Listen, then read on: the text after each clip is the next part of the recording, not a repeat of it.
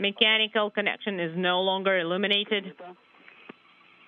Copy and stand by for the SSVP mode complete flag. Undocking confirmed.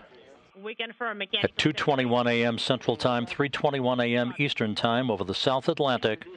The Soyuz MS-19 begins the journey home to complete a year-long odyssey for Mark Vande Hei and Pyotr Dubrov. Not being illuminated. Indicator mode is no longer illuminated. We confirm attitude readiness gas so illuminated. The flag is up. Great. And you're transitioning to the manual control then.